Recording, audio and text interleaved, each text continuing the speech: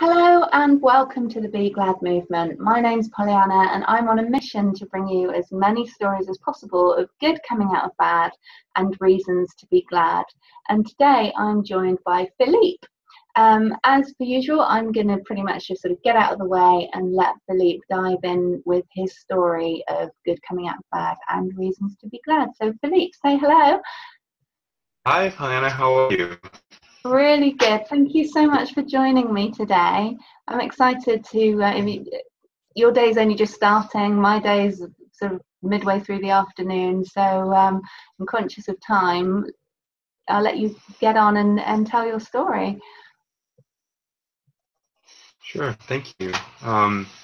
So it was 2009. I was graduating from law school in the United States. It's a 3-year post-grad program.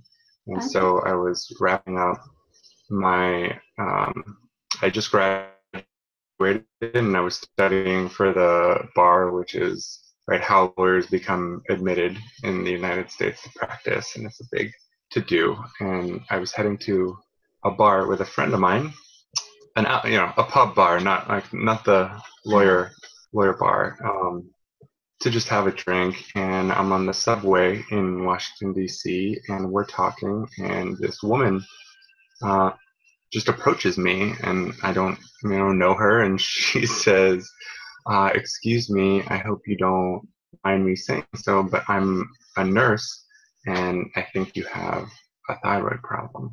And I was taken aback. I was like, oh, what are you talking about? And then she said that she had noticed just from when she was sitting on the subway that I had a lump in my throat. So Wow.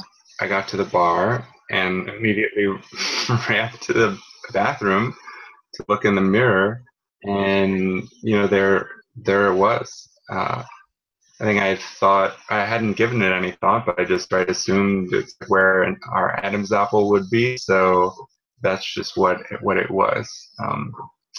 I immediately sped through all of the, great. I'm 27 years old, and now I'm going to die of neck cancer. Not sure. Wound up going up to New York and seeing a bunch of doctors, and found out that I did have a tumor. It wasn't cancerous at the time, Right. so they let it be. We'll watch it. It's okay. And so that's what I did, and I had it for about 3 years. And I went back to, I would go for checkups, and I went back to a doctor when I was in my 3rd year at my law firm, and life was quite challenging. I was working a lot. It was tough, but I had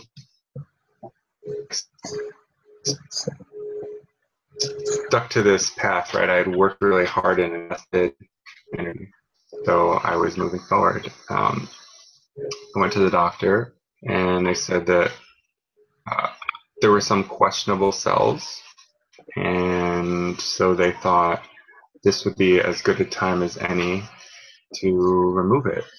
And Right. so I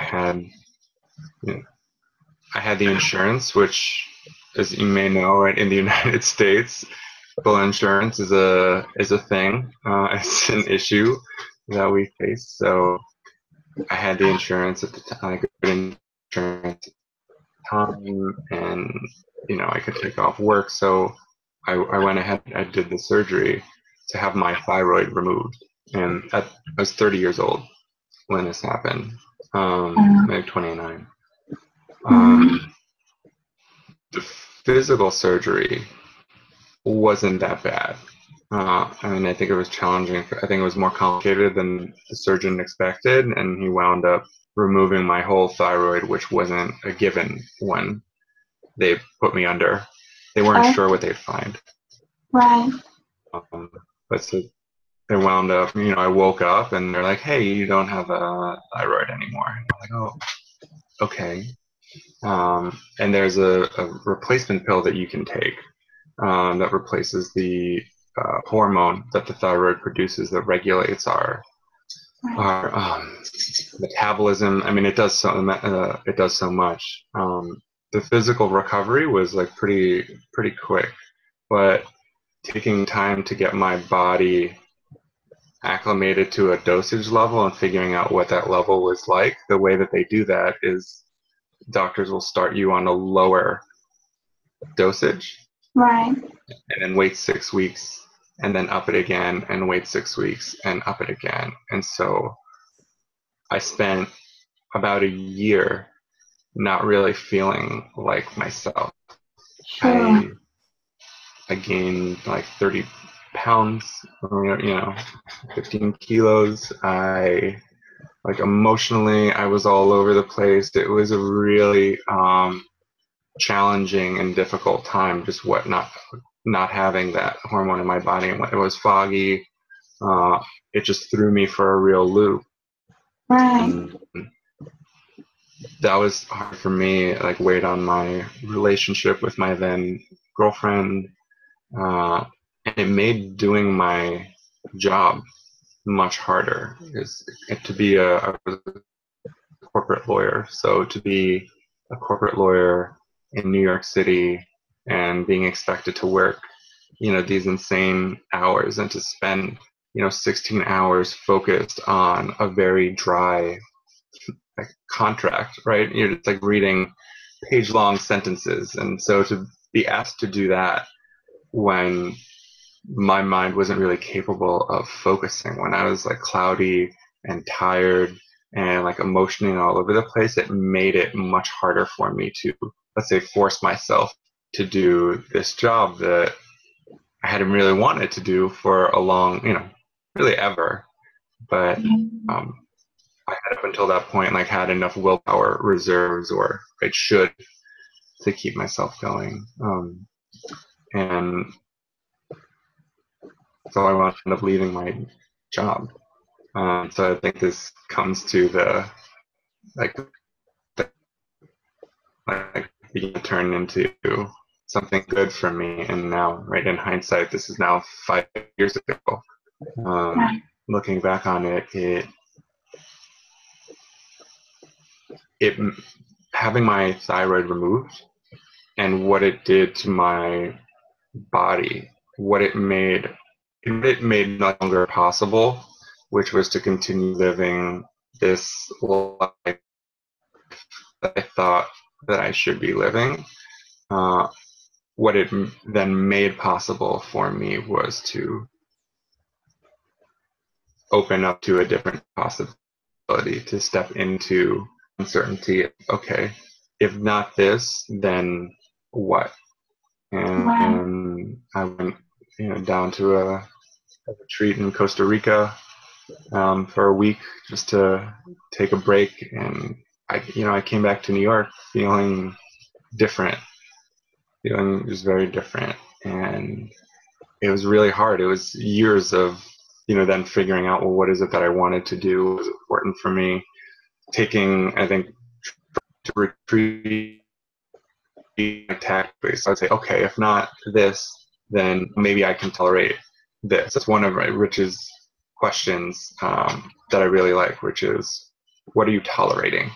And when I heard that question a couple months ago, it immediately made me think of this process of, okay, I know I can't do this anymore, but I'm still afraid. So what about this? Maybe this job will be okay, these hours. And it's, no, that's not going to work. And then, well, maybe this, can I tolerate this until about 2 years ago, I finally had a moment on the subway going into the office where I was done asking myself that question of what am I willing to tolerate, and instead ask, what can this be? Like, what can my life be? What can I do with it? How can I create like joy and happiness and live with purpose and serve? And that's a 5-year stretch. A lot of things happening in between, but what really broke this open for me was my thyroid. Sure, sure. And how amazing that that lady should just notice on the train. You know, the fact that she came over and spoke to you about it and brought your attention to it so that you could go and seek help. It might have been that it was never looked at until it was too late, you know, so that was phenomenal happening in itself. And then, Yeah. yeah, how these things sort of progress, and then you had to have it removed. And I mean, you had, like, I'm so sorry, I missed that last bit. no, I was getting regular checkups, right? I was going to the doctor every year, and I don't think, I guess I don't know for sure, but how big it was already, I don't think that it just, there were doctors. I had gone to see the doctor and they missed it before. And so to have this woman, she was a nurse, uh, to have her notice, like just to notice, just a stranger, and what's to notice it, and then to have the, and I, you know, I don't know what was going on with her, but like me guessing, right, the, I don't know, like conviction, the desire to like serve and to help people, for that to be so deeply a part of her that she would just stand up and walk up to a stranger and say, I think you should take a look at that. Amazing. So cool, so cool. Because it would have been just as easy for her to walk away, you know. Yeah. Yeah, it's not her problem, right? And not her responsibility. But I guess I guess she thought that I was her responsibility. Cool. And then for you to obviously try and carry on with your career as a corporate lawyer, and then the knock-on effects of having your thyroid removed has made you question your whole existence in that field of work, to the point where you decided that it wasn't actually for you. Yeah. Um, I knew that it wasn't for me for a long, right? And like looking back, right, all the signs and what I actually knew, um, at all. I had to do it. I didn't think I really had a choice. I felt trapped in it, uh, and so this gate, right? It's kind of like my mind was so like set on it, and I was so afraid and not knowing, and I had trained my mind to be right, analytical and rational and all that stuff. And so my mind had a very firm grip on things, and thyroid and having it removed did to my body was it kind of like knocked, it was like a hard reset. It like knocked my mind off of its pedestal for a little bit, like just enough to create a window for me to really like, what am I doing? What am I doing? I remember I took 1 week off to recover. I was working. I did work during that week from home, which is really insane. And then the week I got back to work, I pulled, and you know, I'm not well. Like I'm still recovering from surgery, but I felt like I had to go back. And the week that I was back, I pulled an all-nighter, uh, and I did so again the following week. So within 2 weeks of being back, I had sex at the office, and actually she came up to me. I did at one point ask a colleague for help on something because I was just like overwhelmed and all this was going on. And he was standing at my door and he just said, he was a couple years senior, but you know, we're all there together. And he just said, no, I don't do that. No, I'm not going to do that. And he just walked away. Wow. So I made the difference for me, right, is being in an environment and being around people who take responsibility for like themselves and then like, for people around them, for everyone, Sure. well-being and care. And Crikey. Big wake up call, right? yeah. You need to be surrounded with people that are actually going to not only take care of themselves, like you say, but take care of each other as well, because it's unhealthy to be in that kind of cutthroat environment, especially when you don't feel like you 100% belong there, you know. Mm-hmm. Yeah. Mm-hmm. But it was really hard. It was really hard for years. And even as I went through that like awakening of, okay, if not this, then what? And beginning to ask questions and to challenge and to push to challenge all of the assumptions that were not only holding me into that path, but my friends and family, right? My whole like social network of people who are also conspiring to live in this way. And so all of a sudden being swamped with these bigger questions that I hadn't really had an awareness of before, but then to not really feel like I had anyone to speak to them about, that there was no space for these questions to live in my life. That was really, really hard.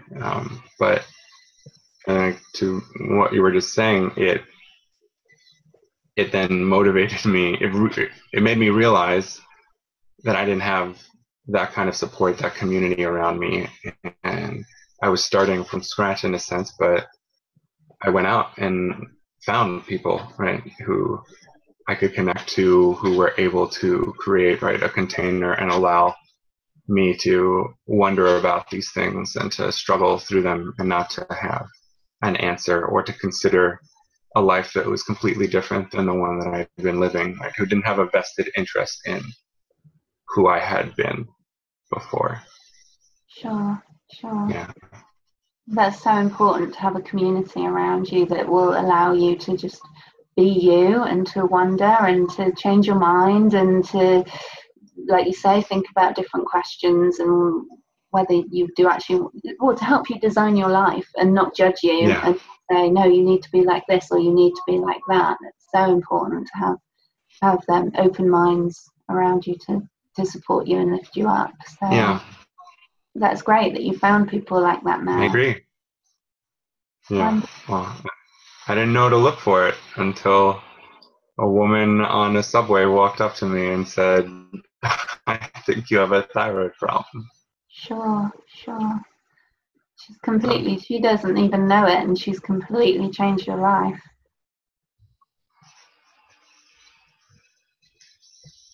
Hmm. Yeah. I wish I could thank her. But it's out there. I'm hoping my gratitude has made her, like, it's flowing out there. I'm sure she's received it, just not from me directly. Yeah. What goes around comes around, right? Good karma. Yeah. Brilliant. I hope so. Cool. Well, I'm glad that you're feeling a lot happier now that you're out of that corporate rat race. Tell us a little bit about what you're doing now. I am a life coach, and so yeah, I've been doing that for a little while now, and I'm in New York City. I've been traveling for a while, but I have like lightly planted roots in New York City, spending time here, building community. But I think my where I fit into this this place is, I think, helping to create a space for people to slow down and to wonder about questions about things in their life that they may not have given themselves permission to before. So it's, knowing what that path is like, and what it takes to maybe just break that for a second to like open up a different possibility. I mean, for me, thankfully, my body took over. I don't know how long it might have been, or if I ever would have gotten through without it, or I guess on my own. But that's the thing. What I want to provide for other people is just a container for them to wonder about things that don't seem to have rights in their lives. That's awesome. That's awesome. Yeah. So having that lack in your own life has now spurred you on to give people that time and space to explore their own thoughts and feelings and wonder about these bigger questions to what a meaningful life actually is. Awesome. Oh, Philippe, thank you so much for joining us. My pleasure. I'm glad you're in a happier space now, and I hope I know you've still got a few health issues to overcome, but I hope that they all get better really soon. Thank you. Okay. Really if you like this, oh no, my pleasure. Thank you so much for joining us. If you like this video, please do hit the like and subscribe button, and you will get notifications when new videos are uploaded. You can follow us on Instagram, Twitter and Facebook. If you search at Be Glad Movement, you should be able to find us and follow along. Please do get in touch if you've got a story that you'd like to share. It doesn't matter if it's a story that's similar to somebody else's, because I really do believe your story and your voice has the ability to help someone in their time of need. Thank you for joining us, and I look forward to seeing you in another episode. Many thanks.